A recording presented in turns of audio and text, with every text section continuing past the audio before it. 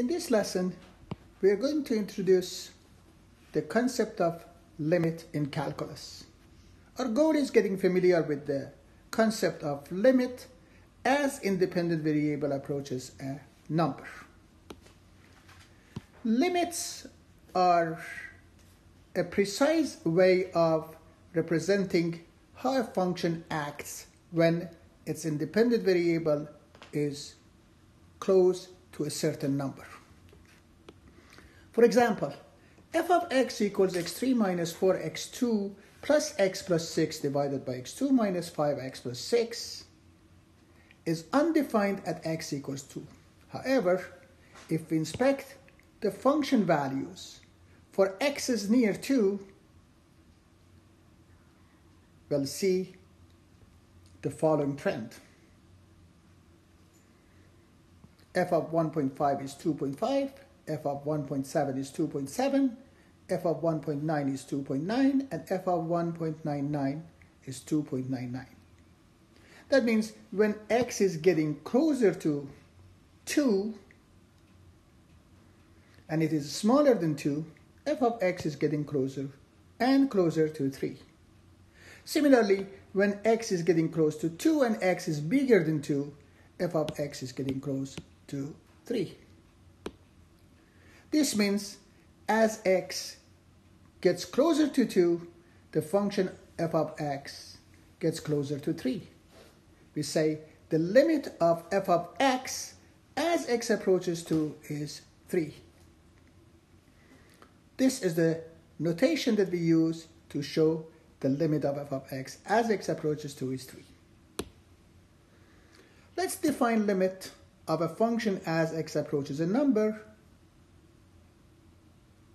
Our definition is an informal definition of limit. If f is a function defined on some open interval that contains the number a, except possibly at a, we say the limit of f of x as x approaches a is L,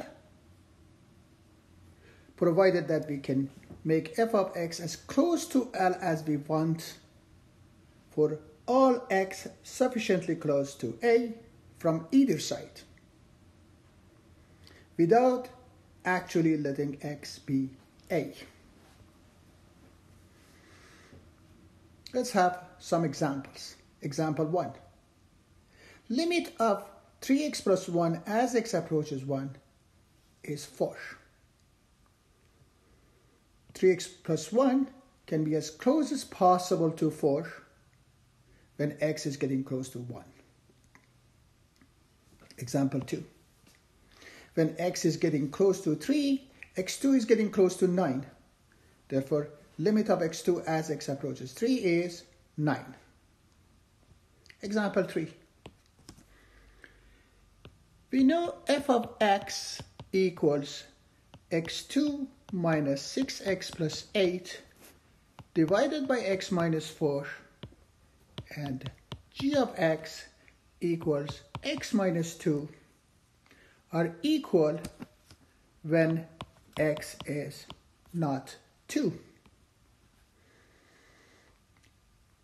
Therefore, limit of f of x as x approaches 4 is the same as limit of g of x as x approaches 4. That means limit of x2 minus 6x plus 8 over x minus 4 and limit of x minus 2 as x approaches 4 are equal. When x is getting close to 4, x minus 2 is getting close to 2. Therefore, the given limit in example 3 is 2. Example 4. Limit of x3 minus 8 over x2 minus 4 as x approaches 2 is the same as limit of x minus 2 times x2 plus 2x plus 4 divided by x minus 2 times x plus 2. We know a3 minus b3 is a minus b times a2 plus ab plus b2, difference of cubes. And a2 minus b2 is a minus b times a plus b, difference of squares. Since x approaches 2, x cannot be 2. Therefore, x minus 2 is not 0. That means we can divide both the numerator and the denominator by x minus 2, and our limit would be the same as limit of x2 plus 2x plus 4 over x plus 2 as x approaches 2. When x is getting close to 2, x2 plus 2x plus 4 is getting close to 12, and x plus 2 is getting close to 4. Therefore, the given limit is 12 over 4, which is 3. Example 5. To find the limit of 1 minus square root of 1 plus x over x as x approaches 0,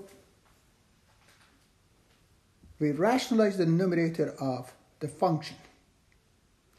By multiplying both the numerator and the denominator by 1 plus root x, the limit would be the same as limit of minus 1 over 1 plus square root of 1 plus x as x approaches 0, which is negative 1 over 2. Let's recap. In this lesson,